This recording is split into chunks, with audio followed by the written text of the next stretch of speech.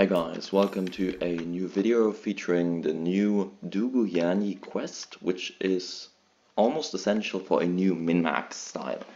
It can give you plus 30 stats of your choice, which, like those stats I talk about, are fist, sword, blade, long, sword, music, and or throwing.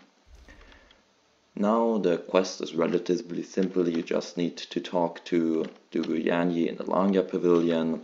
Afterward you unlock the underground arena, or you already have unlocked it previously. Now there's a lot of dialogue you can skip. Here by stealing you actually get some throwable weapons, then you can skip some more.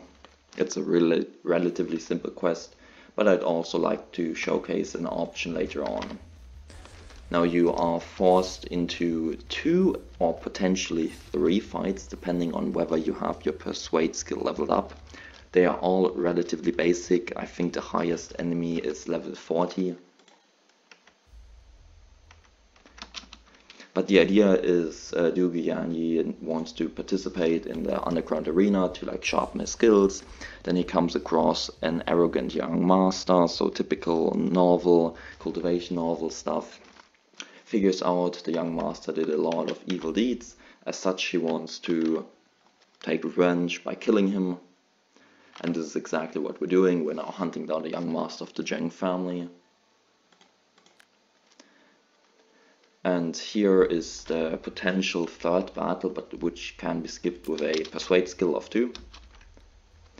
And now what happens is we have killed the young master, and a letter is going to be posted on the bulletin boards in Linan City. Now Dugu Yani does not want to write down his own name in case his master blames him. As such, we get different options. So if you are a Jianghu master, a Jianghu conqueror, a peak of Jianghu, you get the corresponding options. If not, you're only left with nameless and heaven and earth. Now the joke, by the way, is all the 3 bottom options, all the interesting options provide nothing. No reaction, no buff, nothing. Which is really sad.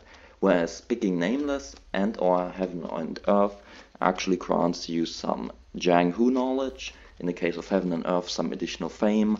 And for nameless, 20 righteousness. For heaven and earth, 20 courage. Like if I pick Jianghu master, peak of Jianghu, nothing happens. But now let's talk about the min-max aspect of this quest.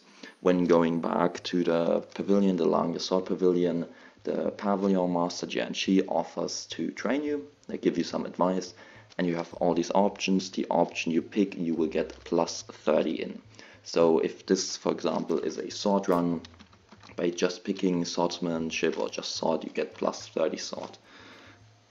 And so it's a really easy quest you can do to get some additional value out of your character. And that's it. Thanks for watching, guys. Have a nice day.